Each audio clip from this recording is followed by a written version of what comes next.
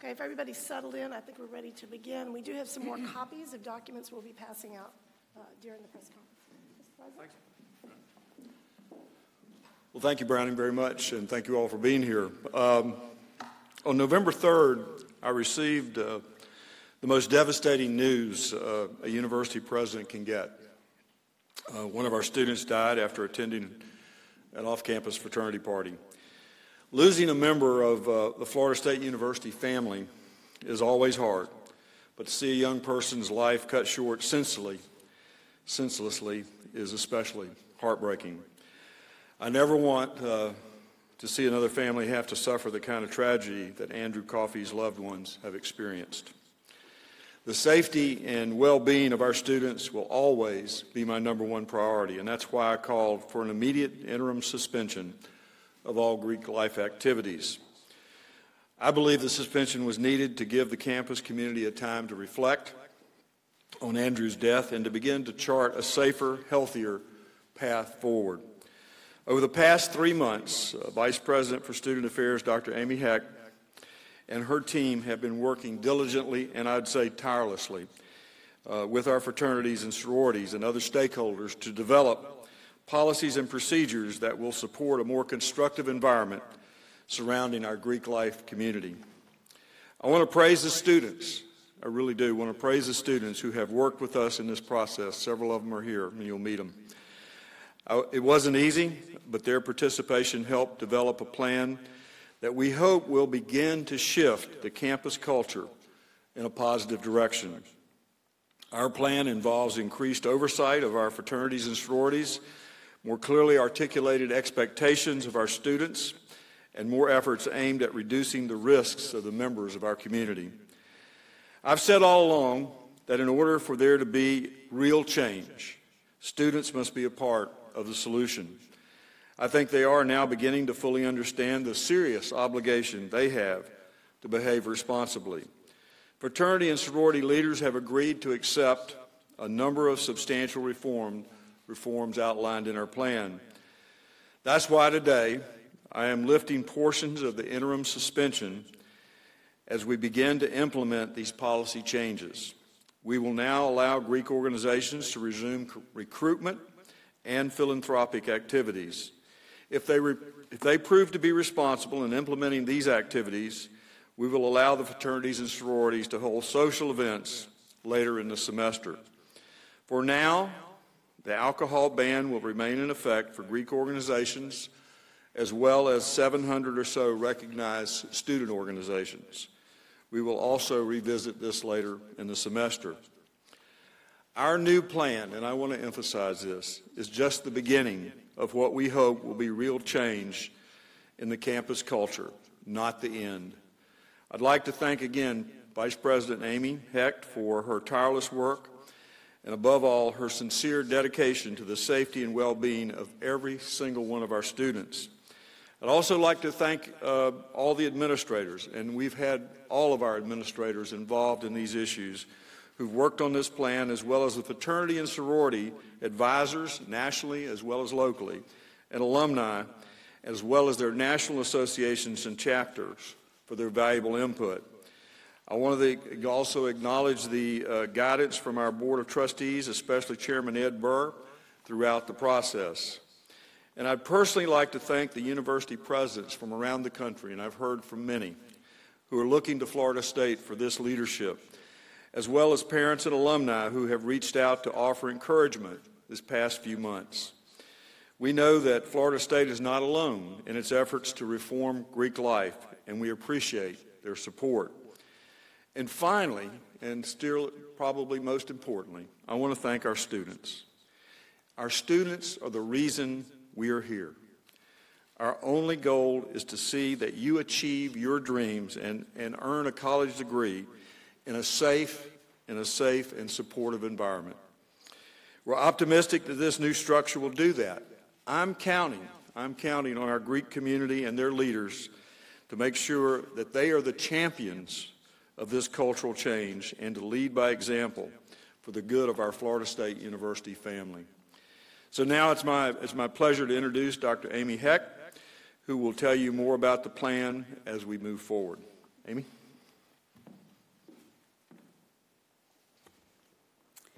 Thank you, President Thrasher. The President and I are committed to fraternity and sorority life at campus. Not only are we both Florida State University alumni, but we are both members of Greek letter organizations. So we know firsthand the wonderful impact these organizations can have on individuals, our university, and our community.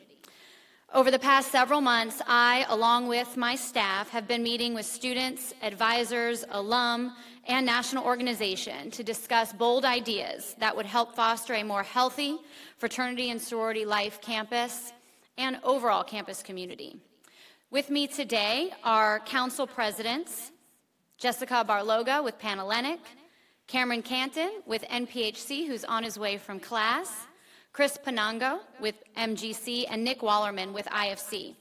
And I want to publicly thank these student leaders who have worked with me hand in hand and have been instrumental in creating new ideas and gathering feedback from our over 7,000 students in fraternities and sororities.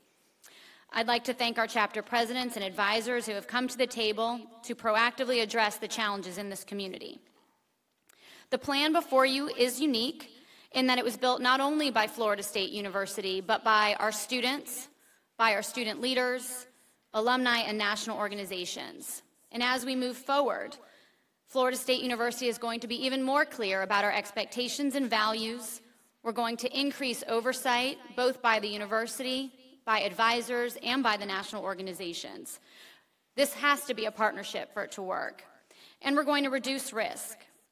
In the plan, you will also see that our councils are addressing their unique needs among their memberships. Of particular note are several instances that we will be highlighting. Under oversight, we will be partnering more with national organizations to hold at least two-day visits to our campus. We will be training advisors more thoroughly so that they can better support our students. And we will be expanding staff in the Office of Fraternity and Sorority Life. We will be creating new alcohol policies and accountability measures to ensure our students can safely operate, as well as limiting the pledge period for our IFC organizations by 25%. All of these measures are going to continue to be assessed and evaluated. I will be creating a Greek advisory council to help me assess and evaluate and make recommendations as we move forward. To realize our goal of a healthier campus, we must remain vigilant and continue these conversations that have been started. So as President Thrasher said, today is not the end, but the beginning of a healthier fraternity and sorority life at Florida State. Thank you. We'd be happy to answer questions if you have any.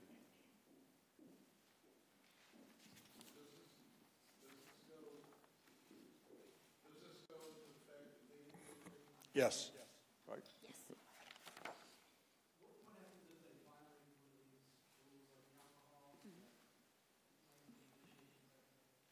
So we will continue to hold them accountable through our student code of conduct and give them due process, but we will be vigilant to make sure that our students are operating as safely as possible. I am very confident that they will continue to uphold their end of the deal as we lift these portions of suspension. Byron, Lloyd, I'd remind you, the state attorney just brought charges against 9 young men. And I think that's made a resounding difference in the perception of these types of activities among these young people. And I really believe that, as sad as that is, we still had a death. And I regret that more than anything. But I will tell you, I think it's made a difference. Hazing and alcohol abuse in these contexts that created this particular incident has got to stop. And I think the young people realize that now. And that's why they're here. That's why they're supporting what Dr. Heck and others have been working on in regard to this. They want to change the culture, I believe. And I think they've championed it, and I think they've bought into it. So I'm optimistic. I'm very optimistic that they are seeing the results of what we've talked about, and that the implementation of these programs will be a positive effect on the culture of our Greek community, but also Florida State University.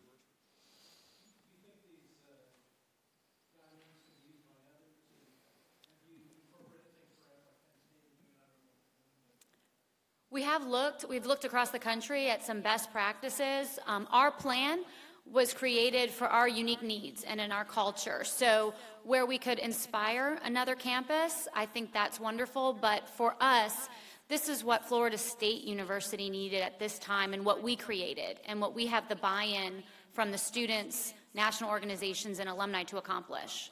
So I think that is going to be the difference for us in terms of our ability to make the change we need.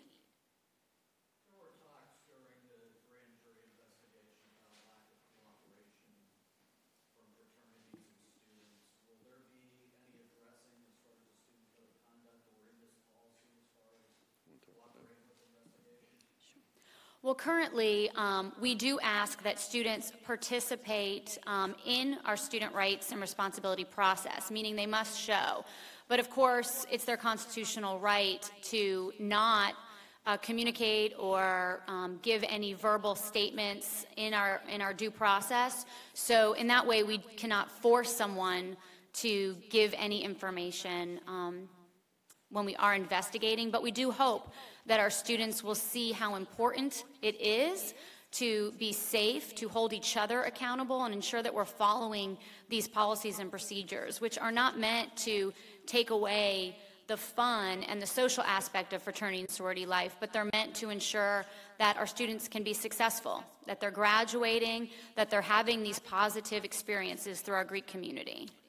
If you look at State Attorney Campbell's, the report that came from the grand jury, and you look at the changes we've made, many of those follow the suggestions they've made. And to the extent that we could, legally and otherwise, we've tried to implement those because, in my opinion, the grand jury did an excellent job of reviewing this case and an excellent job of making recommendations to us that we could follow, obviously, or not follow, but certainly they were substantive recommendations that we've looked at very seriously. And I appreciate Jack Campbell's work on this, as well as both grand juries that he impaneled throughout this process. Yes, sir.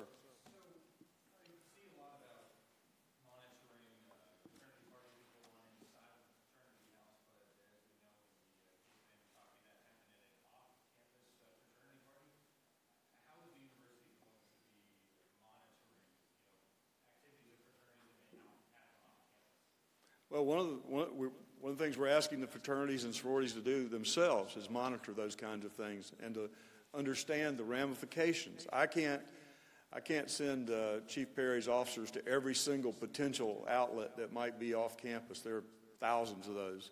So we can't necessarily control that. What we control, though, is the idea that this is a bad activity that resulted in a terrible, terrible tragedy. And I hope that's what's getting through, because the communication, the bully pulpit that we have to talk about that, the leaders of these organizations that are here, I think they're the ones who are going to make that communication firm and understandable, that if that kind of activity goes on again, it's going to put Greek life in jeopardy. And I don't want that. I'll say this, I don't want that. I was a Greek. Amy said she was a Greek a long time ago, albeit for me. But let me say this, some of the best leaders we have on campus come out of our Greek community. They really do. And we want them to, preserve that. But on the other hand, they've got to buy in and understand that that kind of activity is putting fraternities and sororities around the country on the precipice of being extinguished. And that's why I think this is the message that we're creating through this process is making a difference in getting through. Yes, sir.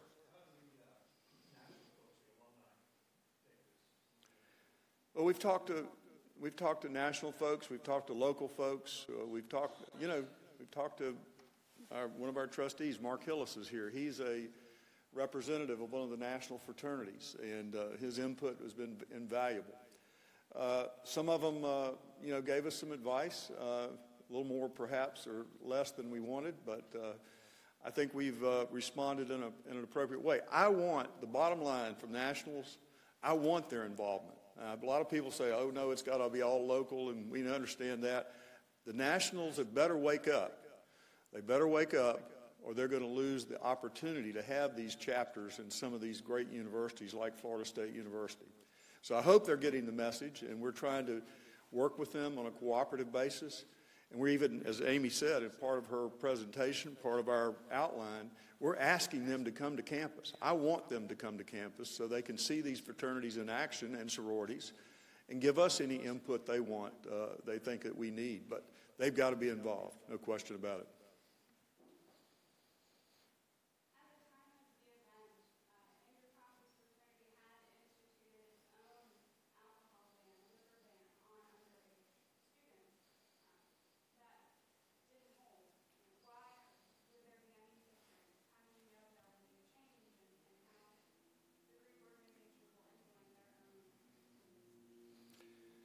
I don't know that there will be, but I will say the difference now and the difference then is we had a tragic death. And I think that group is no longer here. And I think others are beginning to realize that that kind of activity, that kind of hazing is not going to work at Florida State University, because we're not going to tolerate it, and I hope the national organizations aren't going to tolerate it. So that's one difference.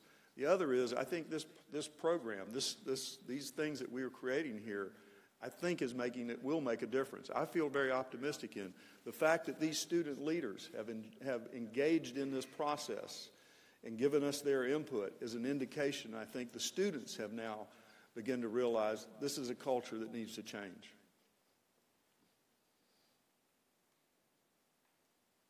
Others?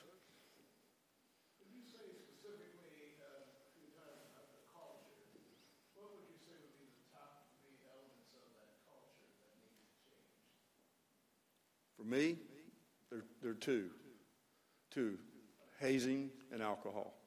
They need to change. And that's why we've not actually lifted the ban on alcohol. By the way, I hope everybody understands it. We've kept the ban on alcohol not only for our student organizations, but for our entire FSU community. Of all of the activities that we've had at Florida State University since this event occurred, we have not, at any of our recognized activities in the university, served alcohol. And frankly, I like that. I think it's probably been a pretty good thing. And I hope that the point of getting that across is that, alcohol and hazing and the length of time that some of these organizations have to initiate folks in their groups, I think has been too long. And that's one of the reasons Amy has suggested strongly that we reduce that time in order to help prevent that kind of activity from occurring. Other questions? Thank you all very much. We appreciate it.